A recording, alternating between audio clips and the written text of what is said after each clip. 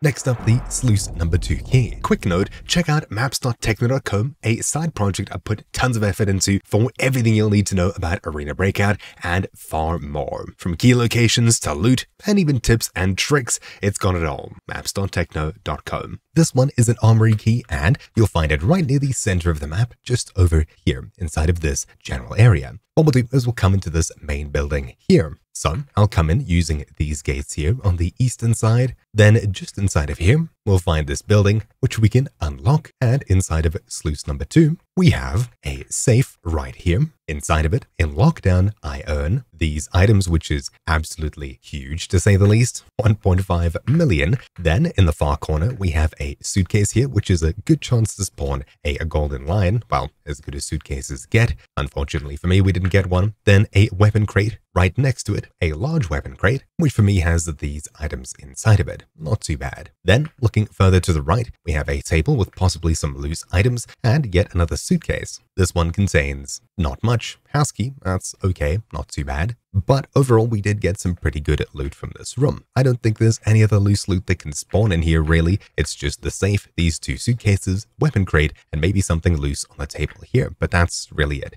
Now, the thing about this place is that it's a single-use key, so once it's used, it's done. Anyways, hopefully you found this video useful. Thank you for watching. My name's been Troubleshoot, and I'll see you all next time. Ciao.